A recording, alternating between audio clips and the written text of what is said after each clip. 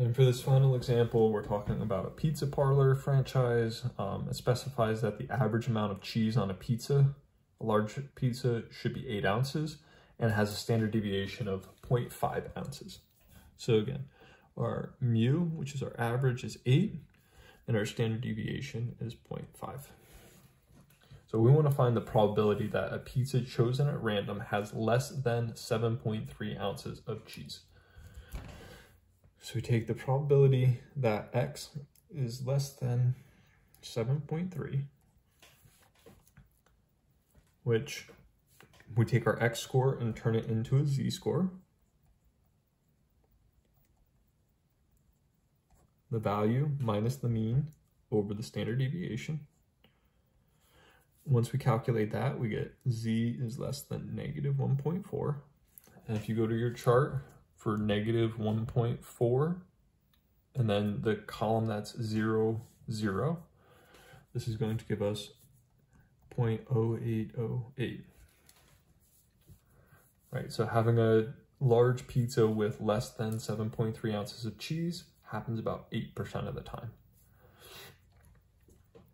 Next, we want to find the probability that a pizza has more than 0.895. So we're looking for the probability that x is greater than 8.95.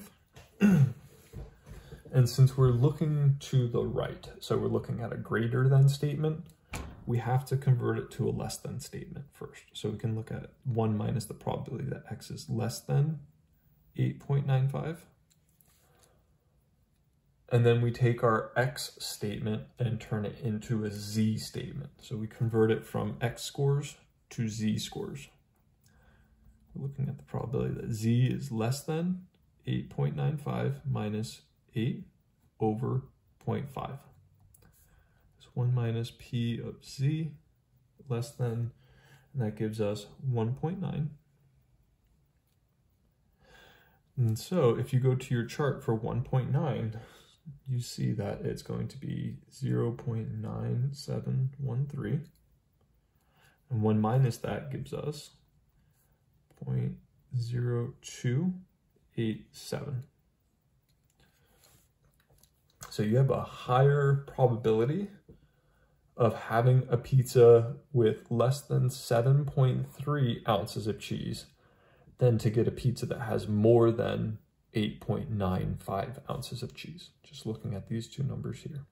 Right, this is a higher probability than this happening.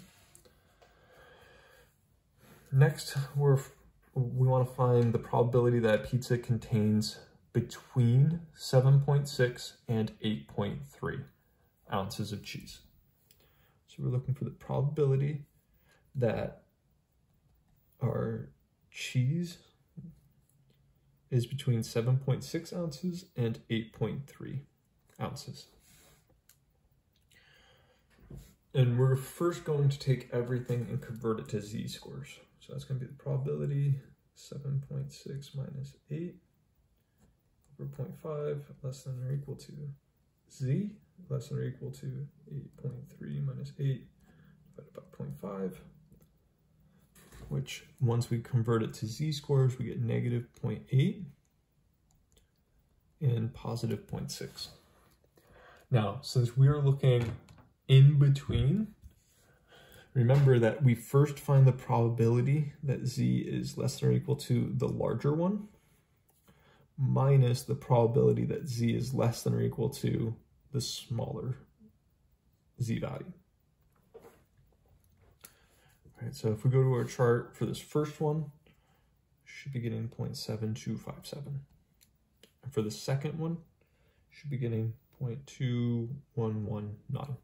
And then you take the difference of the two, gives you 0.5138.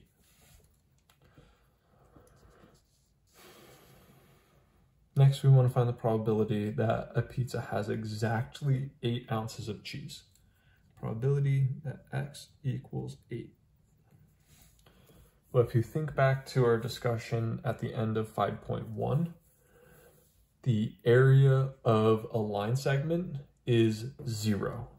So the probability that you randomly select a cheese pizza that has exactly 8 ounces of cheese is probability 0. Does not mean that it cannot happen. It just means that it is very, very, very unlikely that it will happen.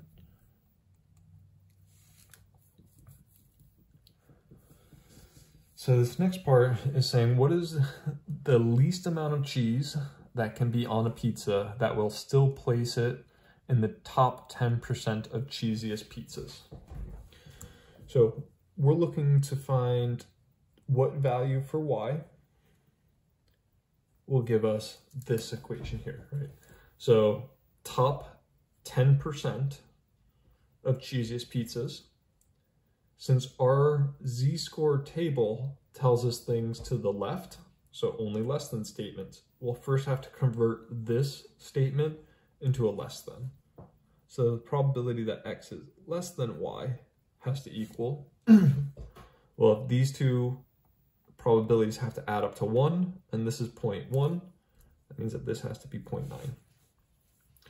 So if you start looking through your chart again, like what we did with the percentiles and quartiles, the closest we're going to find is 0.8997, which this is going to happen when z is equal to 1.28, which allows us now to set this up. So y minus 8 divided by 0.5 is equal to 1.28, and we solve for y. So multiply both sides by 0.5, which gives us y minus 8 equals 0.64. And then we add 8 to both sides and we get y equals 8.64. Right, so if your pizza has 8.64 ounces of cheese or more, then it is in the top 10% of cheesiest pizzas.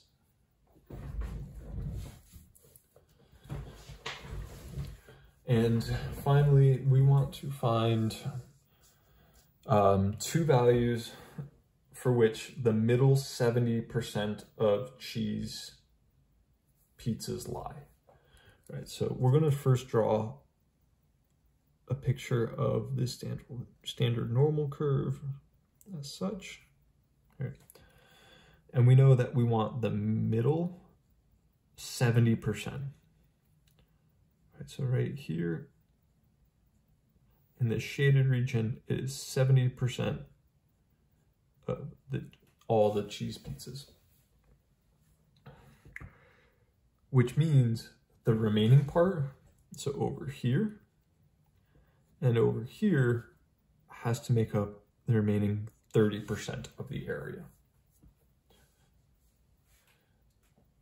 And so what we'll do is we're just going to find the positive z-score, right? Because this thing is symmetric. You can find either the negative z-score or the positive z-score. They're going to be the same thing, just with different signs. We're going to find the positive z-score. So notice right here, the area in just this region by itself is 15%. And 15% of 1 is 0.15. So we want to find the y value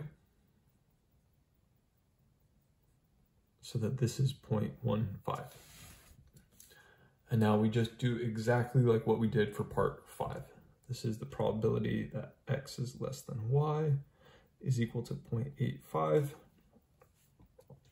We look in our chart, the closest we can get is 0.8508, which that has a z-score of 1.04.